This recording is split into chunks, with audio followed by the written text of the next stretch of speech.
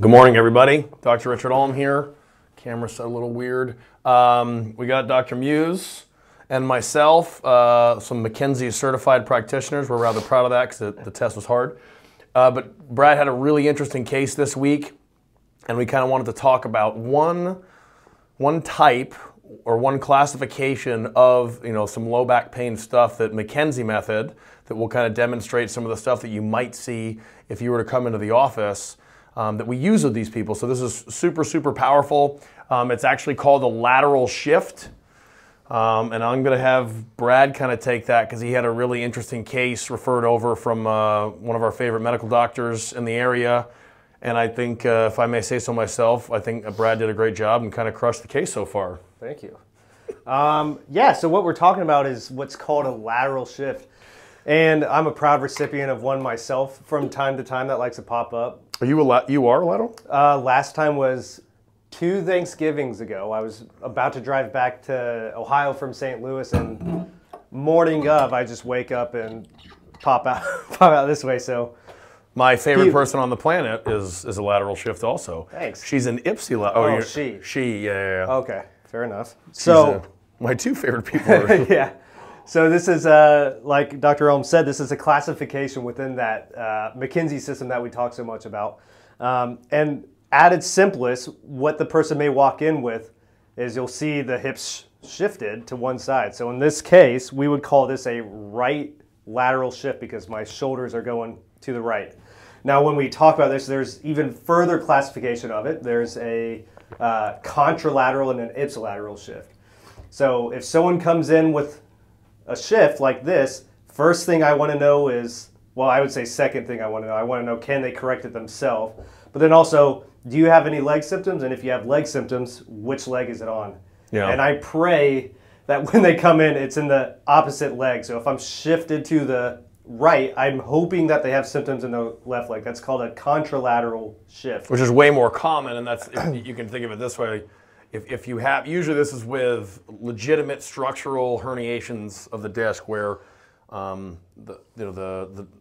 how do I explain this? Not the tube has left the jelly, or the jelly's left the donut, but you've kind of stretched out the part of the disc or the annular fibers, and that sort of like pushed it out and bulged it. And a lot of times if it bulges, say, to one side, your brain just says, I got to get off of this. And so then it shifts away from that to take the pressure off of it. That's kind of what's happening. So if we have pain on the left side shifting away, that's the contralateral shift that he's talking about. Right. The ipsilateral shift, the reason he says that we hope that doesn't happen is they're a little bit more difficult. They are totally fixable, but they're more challenging, and they're oftentimes a little bit more stubborn. So we like getting people better as fast as possible, and the ipsilateral shift's a little bit bigger challenge.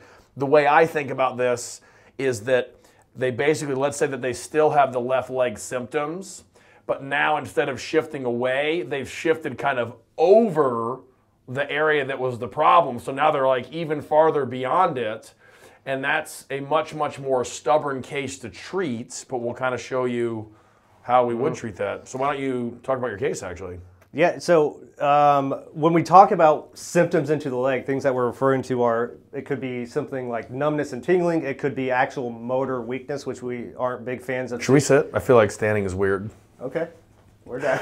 No, just like, is this better? I'm short enough where I still fit in the frame. But yeah, sure. So we have to do a full neurological exam to see, are these nerve roots affected? So things we're checking are like knee extension. Can you bring the ankle up? Can you bring the toes up? Things like that. We're checking reflexes. We're checking sensation. Does both sides feel the same? So when these shifts occur, especially if it's a hard shift, like I mentioned, a hard shift would be when the person's shifted and they just cannot correct it themselves, or they can get there and it just pops right back into that shifted position. These need to be corrected by a professional. So like unfortunately, a hard shift is not something that you sleep off. I mean, maybe in, every once in a while there's a case where maybe some rest helps that, but for the most part, these are cases that need a manual correction. That's something we're going to talk about. Well, it's important because the longer you stay there, the more the soft tissue gets distorted, and the easier it is for you to stay over there. So we're not typically a 3, 4, 5 times a week kind of place, even early on in the treatment plan, But in these cases, sometimes we have to treat them back-to-back days because we want to make sure that we correct that shift before we go into like the normal treatment plan. So these are, if you know somebody or if you ever unfortunately get a shift, it's kind of something that you want to get fixed. And I can, after doing this for over a decade, I don't think there's a better system to correct that than McKenzie, which is what we'll show you today. Yep. So I have two specific cases I'll talk about. One's a contralateral, the first one we mentioned. One's an ipsilateral. So to kind of illustrate how those are two somewhat very different things, the first one was someone who was ready to go on vacation that day. Ugh. So talk about being put in the pressure cooker, but she came in. By pressure cooker, he means like, hey doc, I need some help, and oh, by the way, I fly out tomorrow. No, it was a drive. Even better. Driving to Florida that day. Cool. Tons of pain, kids waiting in the car, fix me. She had symptoms, she was shifted away, symptoms in the opposite leg, so that's a contralateral shift. Luckily, we were able to get her corrected that day and send her home or on vacation with the appropriate exercises, appropriate measures to take while making that drive, and she was able to go and have a good vacation. Now, on the other side of that is the ipsilateral shift, which we said is not so much fun, and it's a little bit more difficult to treat. So more recently, I've had a case of an ipsilateral shift, a guy playing basketball and just out of nowhere just shifted. No real, big fall or anything like that. Which does happen quite a bit. They'll say, like, I didn't even do anything, and now I'm shifted, or now I have pain down my leg. I just woke up. That happens all the time. Right. So actually was treated for a couple weeks prior to seeing me, and this is where I make an argument for specificity sometimes. Like, you can't, with a lateral shift, throwing a, quote-unquote generic core strengthening program at them is not going to be the fix. We have to be specific with our evaluation and treatment. So he was doing okay, but still having the leg symptoms, was still notably shifted when he came in. So we had to go after some of these manual corrections that we're going to show you here in a second, and doing much better. We still have work to do, but it was not a, see him that morning, send him to Florida kind of thing. It's we got to work on this daily for now until we can get those symptoms out of the leg, get strength back, and correct that shift. Yeah, but I mean, the good thing is with we'll show you these real quick. We don't want to take all morning here, but we'll show you some of these corrections. I don't really know a way or a therapy that would as quickly correct these shifts. The other therapies, you're just sort of like waiting and hoping, like if you're using traction or maybe you're using some soft tissue stuff or general core exercises, you're just kind of hoping the shift goes back. With McKenzie, you're going right after the shift, and we're trying to correct it as quickly as possible so that we can get them into that right position. And then from there, we would continue with the normal treatment plan stuff, that might be, the core exercise things or some soft tissue work or whatever. But the primary goal in the beginning is 1, correct the shift, and 2, get the symptoms out of the leg. That's called centralizing. And to me, if I've got someone that's unfortunate to have pain down their leg or down their arm, that's the top priority to get rid of that, because it's a very, very strong indicator that we can actually correct that case and fix the problem. Yeah. All right. You want to show, how about you go ahead and demonstrate them on me? Okay. Put my coffee down here. We'll start with the standing.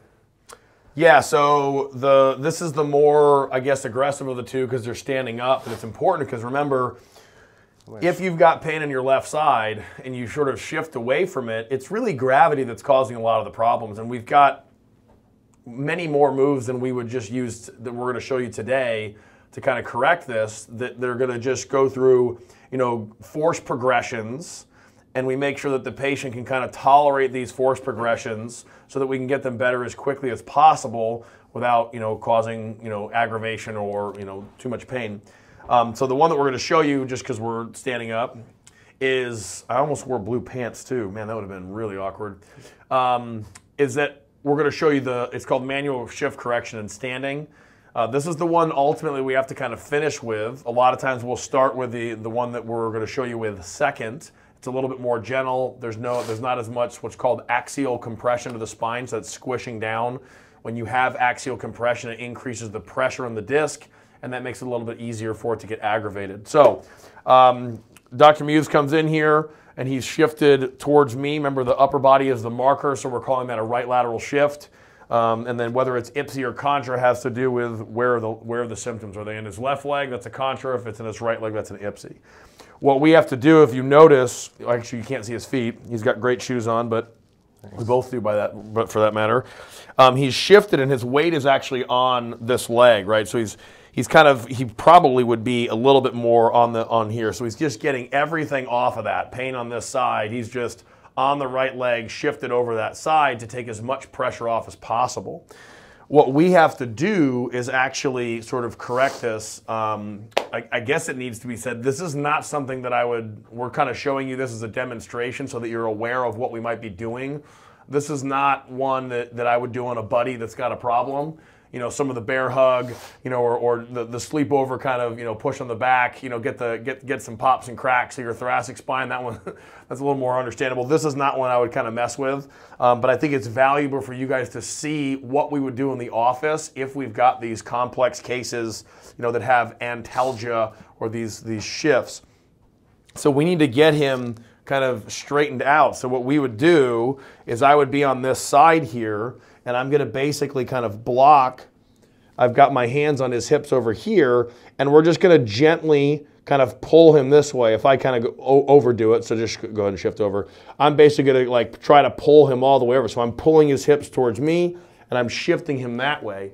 I would actually do that very, very gently and probably hold those positions for 20, 30, 60 seconds, whatever's necessary so that the muscles can kind of relax, because there's a lot of muscle spasming going on in these cases that you have to kind of slowly work through so that we can get them corrected without causing, you know, inordinate amounts of pain. Yeah, so that one's the manual shift correction. Any additions to that one? No, like if you've ever experienced this, just to give you a heads up, it's not the most fun thing to go through, but like we mentioned before, especially if you have these symptoms into the leg, this is a must do. We have to get the symptoms centralized and the shift corrected. So people may feel, you know, an increase of pain while they're doing it, because if you remember what Dr. Olm said before, there's an actual mechanical blockage to that movement. So the way that we picture it is that we are actually trying to get over that mechanical blockage while we do it. So cool. All right, now we're going to show you one in prone or an unloaded position laying on your belly. So again, let's pretend like his torso shifted towards me. So that's a left shift. We might have him, go ahead and lift the hips up here, buddy. That's pretty hot. Yeah. You've done that before. Mm-hmm. I think that's inappropriate, right? Is that yeah. So basically here, we've got it where there's not any gravity acting on the spine, at least in a way that increases the pressure on the disc. So we like that because it's comfortable for the patient.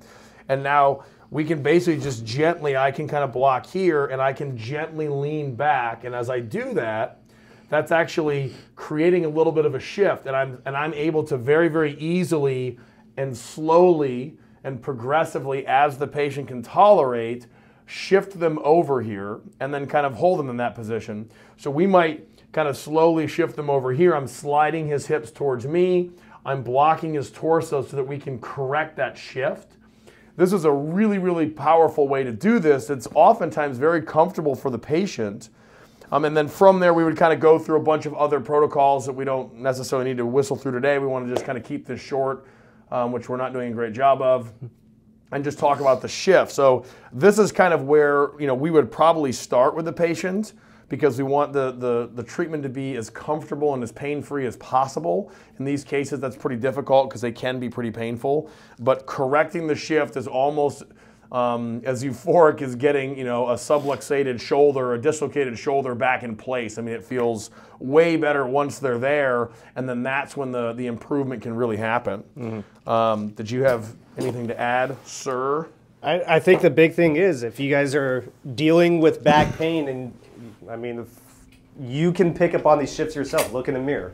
Yeah. If you're here, okay, well, we need to do something about that. Now, we had talked about there's a soft shift where we may be able to walk you through how to do it. What we talked about today was more of the hard shift. But like I said, it's almost easily diagnosed on yourself. If you're shifted, you got to shift. So yeah, so that's just that was a little bit more complex case. I mean, like I said, Dr. Muse had a couple of those coming in the door. Did a great job with those, and used this McKenzie method that we use quite a bit all the time.